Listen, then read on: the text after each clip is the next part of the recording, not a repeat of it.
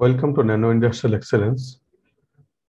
So আজকের যে ভিডিওটা আমি বানাবো সেটা অগণিত দর্শকের তারা আমাকে ইনবক্স করেছে যে আমি কোন প্রোডাক্টটা কিনবো।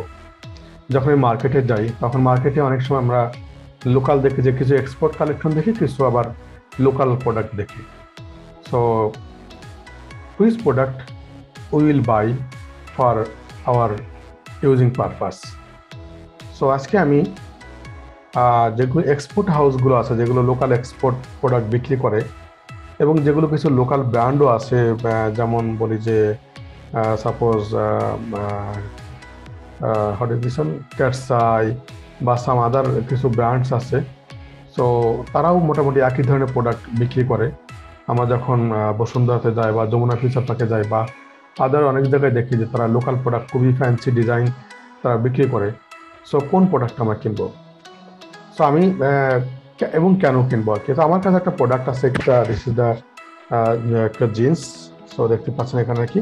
So this is the Levi's, আমি এক্সপোর্ট থেকে এটা নিয়েছি, লিভাইস থেকে এই প্রোডাক্টটা। সো দাম নিয়েছে মাত্র 800 টাকা লিভাইসের। এবং ভেরি এখানে স্পান্ডেক্স আছে, অনেকগুলো স্পান্ডেক্স, এবং ভেরি কমফোর্টেবল পরতে। এবং আমি এটা পরে খুবই যেটা বলে যে কমফোর্ট ফিল করে এই প্রোডাক্টটা পরে আর কি। সো আমি আজকে এই দুটার প্রোডাক্টের কম্পারিজনটা দেখাবো। আমি যদি লোকাল প্রোডাক্টটা কিনবো নাকি আমি এক্সপোর্ট প্রোডাক্টটা কিনবো এবং কেন কিনবো আর কি।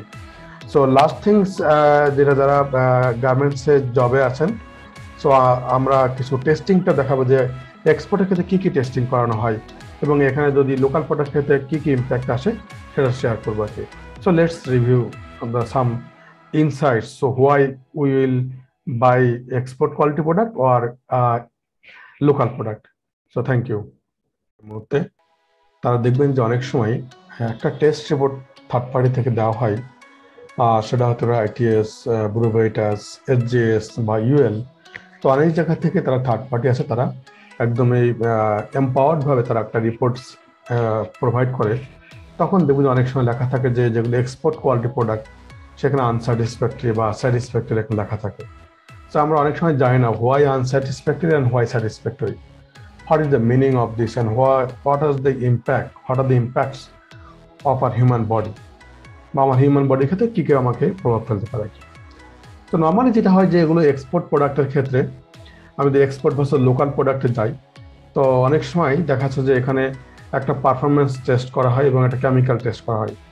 তো পারফরমেন্স টেস্ট বলতে বোঝায় যে একটা প্রোডাক্টটা আমার কতটুকু, এটাকে ডিউরেবল কতটুকু, এটা কমফোর্টেবল কতটুকু, বা এখানে কোনো কালার ব্রিডিং বা কোনো কিছু আসবে কিনা, বা আমার কতটুকু এটা আমি যে লাইফ টাইমে যেন প্রোডাক্টটা নিচ্ছি সেটাকে আমাকে ইনশিওর করে কিনা কি। আর সেকেন্ড হচ্ছে একটা প্রোডাক্ট যখন বানানো হয় তখন অনেকগুলো ওয়াশ করা হয়, বা ফ্যাব্রিকে কিছু কম্পোজিশন থাকে, যখন কোনো প্রিন্ট এমব্রয়ডারি বা আদার কিছু থাকে।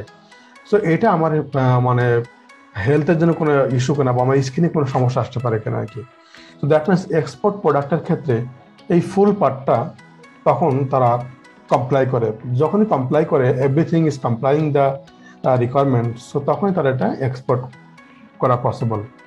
আর ফর লোকাল প্রোডাক্ট, সো এরকম কোনো এন্টিটি নাই বা কোনো অথরাইজ কোনো বডি নাই যে তারা টেস্ট করলেও কোন লেভেলে পাস করতেছে বা টেস্টিংয়ের কী অবস্থা আছে, এরকম কোনো বডি নাই। সেক্ষেত্রে যদি কিছু লোকাল ব্র্যান্ড, আমি সবাইকে একই কাতারে ফেলবো না, তো তারা যে টেস্টিংটা করছে কি ধরনের টেস্টিং করে এখানে আর কি, ওরকম কিন্তু প্রমাণ নাই কোনো কিছু আর কি।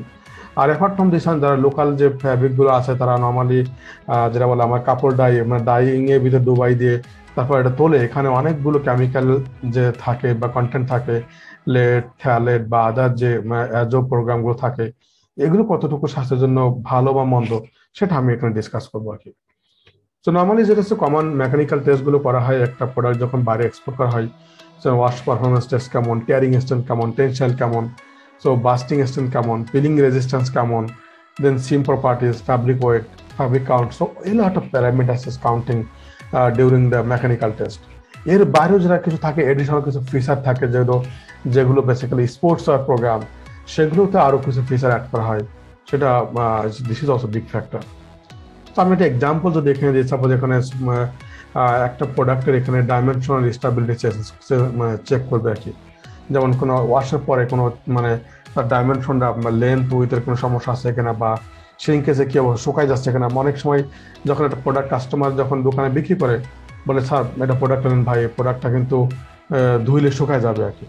আবার যদি কারো ফিট না হয় সে বলে যে ভাই এটা ধুলে ছেড়ে দেবে আর কি। So actually what is going on. তো এগুলোর ক্ষেত্রে আমাদের যে টেস্টটা ল্যাবে করা হয় সেটাকে বলা হয় যে dimensional change, appearance, স্পাইরালিটি and print durability of fabrics or garments. তো এই ধরনের কিছু টেস্ট করা হয় যে প্রিন্ট করার পরে বা ওয়াশের করার কতটা ওয়াশের পরে এই প্রিন্টটা স্টেবল থাকবে। So this is very much important to check this on. কিছু এখানে প্যারামিটার মানে দেওয়া হয়েছে, ওয়াশিং পারফরমেন্স বা শিরিংকেজটা কিভাবে চেক করে, যে বিফোর আসে কি অবস্থা, আফটার আসে কি অবস্থা, দেন তারা পার্সেন্টেজ চেক করে দেখবে কত পার্সেন্ট এখানে শিরিং করবে আর কি। So also this is skewness, অনেক সময় দেখবেন যে প্রোডাক্টটা একটু বাঁকা হয়ে গেছে বা স্কিউনেস হয়ে গেছে আর কি। তো এগুলোর ক্ষেত্রে কিভাবে এটাকে মানে এনশিওর করবেন যে এটা স্কিউ পড়বে কি পড়বে না বা কোন লেভেলে আসছে। অনেক সময় দেখা যাচ্ছে কালার ব্লিডিং আসছে, একটা প্রোডাক্ট আপনি ওয়াশ করলেন মাল্টিপল কালার একসাথে কালার ব্লিডিং হয়ে গেছে আর কি। সো এটা একটা বিগ ফ্যাক্টর। সো এগুলোর ক্ষেত্রে একটা এক্সপোর্ট প্রোডাক্টের ক্ষেত্রে এই ধরনের টেস্টগুলো প্রপারলি করা হয় আর কি। হ্যান্ড ফিল কেমন আছে, এনি ভিজুয়াল চেঞ্জেস, সো অনেক ধরনের টেস্টিং করা হয়। এর বাইরে যেটা আমি বলবো, যেগুলো এক্সপোর্ট প্রোডাক্ট ক্ষেত্রে একটা আরএসএল লিস্ট মেনটেন করা হয়, আরএসএল রেস্ট্রিক্টেড সাবস্টেন্সেস লিস্ট। তো দ্যাট মিনস কিছু কিছু কেমিক্যাল আছে যেটার জন্য অনেক সময় আমাদের দেশে যদি দেখি, নট অনলি আমাদের দেশে, অনেক কান্ট্রিতে এখন মানে মানে ইনফার্টালিটি আমরা দেখতে পাই, যে বন্ধাত্ব বা মেয়েদের বাচ্চা হচ্ছে না বা ছেলেদের মানে মানে তাদের বাচ্চা হচ্ছে না আর কি। তো অনেক সময় এই কেমিক্যালগুলো বা এই ডাইস বা অ্যাজোগুলো যখন তারা ইউজ করে প্রোডাক্টের সাথে থাকে, তো একসময় তাদেরকে বন্ধাত্ব ক্রিয়েট হয়ে যায় বা আরো কোনো স্কিন ডিজিজ, ক্যান্সার বা আরো মারাত্মক অনেক অনেক সমস্যা এখানে আসে যদি এই ধরনের আরএসএল কেমিক্যালটা ইউজ করে আর কি। সো ভেরি মাচ এটা আছে অ্যালার্জেনিক, যাদের অ্যালার্জি আছে তাদের জন্য definitely it's big concern for RSL product, RSL যে কেমিক্যালটা আছে। So we don't know about the local product অনেক সময় তারা কস্টটা মিটিগেশন করার জন্য বা কস্টটা মিনিমাইজ করার জন্য তারা এই ধরনের ব্যান্ড কেমিক্যাল তারা ইউজ করতে পারে আর কি, যেটা হেলথের জন্য definitely is very harmful. So ultimately যদি এক্সপোর্টের ক্ষেত্রে যেটা মেনটেন করা হয় যে মানে এখানে ultimate safety of this user, then people's involvement the production এবং আওয়ার এনভায়রনমেন্ট, সো টোটাল জিনিসটা এখানে কনসিডার করা হয় এক্সপোর্ট প্রোডাক্টের ক্ষেত্রে। সো কমন যদি প্রোডাক্টের ইস্যু বলি, যেমন সাপোজ চোকিং হ্যাজার্ড, তো একটা প্রোডাক্ট যখন একটা বাচ্চা যখন পড়লো বা খেয়ে ফেললো সেক্ষেত্রে তার একটা নিঃশ্বাস বা ব্রিদিং এর সমস্যা আসতে পারে আর কি। যেমন বলি যে অনেক সময় বাচ্চাদের আমরা ছোট ভাই দেখছে বাচ্চারা গুটি খেয়ে ফেলছে বা বাটন গিলি ফেলতেছে আর কি। এরকম কিছু ক্ষেত্রে হয় যেটা আছে এক্সপোর্ট প্রোডাক্ট ক্ষেত্রে 100% মেনটেন করা হয় যে বাচ্চা যদি হাত দিয়ে ছেড়ে বা দাঁত দিয়ে তোলে, তো মিনিমাম যেন একটা লেভেল স্ট্রেংথ তারা মেনটেন করে, কোনোভাবে বাটনটা যেন তারা সাফোকেশন বা গিলে না করতে পারে আর কি। Fall hazard, an unintended loss of balance of bodily supported with the result in fall, তো অনেক সময় এখানে সমস্যা আসতে পারে আর কি। লেসারাইজেশন হ্যাজার্ড, যেমন শার্প টুলস ক্ষেত্রে এটা আসতে হাতের সমস্যা, স্কিন কেটে যেতে পারে যদি এরকম কোনো আমরা শার্প টুলস বা কোনো কিছু ইউজ করি, বাটন বা আদার কিছু ইউজ করি, জিপার, সেক্ষেত্রে কোনো ল্যাসারেশন হ্যাজার্ডটা আছে কিনা আর কি। তো এই ধরনের যেগুলো আমি যদি শুরুর ক্ষেত্রে বলি, শুরুতে যখন যাবো সেক্ষেত্রে অনেক সময় রাস্তায় ব্রেক থাকতে পারে বা আদার কিছু হার্ড মেটাল থাকতে পারে বা আমার আঙ্গুলটা কোথাও লাগতে পারে, সেটা প্রোটেক্ট করে কিনা আর কি। যেমন টো ক্যাপ কম্পারেশন, সো কতটুকু মেনটেন করে আর কি। সো দ্যাট মিনস একটা প্রোডাক্ট যখন এক্সপোর্টটা হয় তখন এই ধরনের কিছু সবসময় মানে মাথায় রাখা হয় যে প্রোডাক্টটা কতটুকু হেলদি আর কি।